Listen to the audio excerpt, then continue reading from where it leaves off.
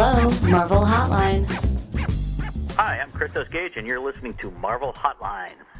Spider-Man and the X-Men are both outcasts, and that's a real core part of their identity. In Spidey's case, you know, he's a menace. The police are after him.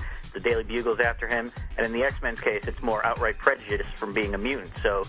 But they still have that outcast thing going on. Plus, they're about the same age. When this starts out, the first issue, they're teenagers. It's called The Strangest Teens of All. So they actually have a lot in common, and it's surprising that they haven't teamed up more than they have.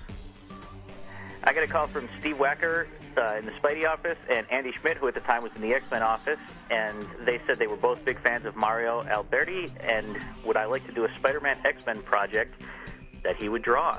And, of course, I said yes before they could change their minds.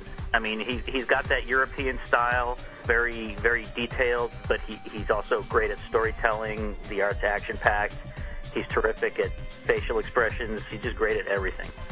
Thanks very much for listening. This is Christos Gage, and this is Marvel, Your Universe. Thanks for calling. Check back next week for more Marvel Hotline. Marvel, Your Universe.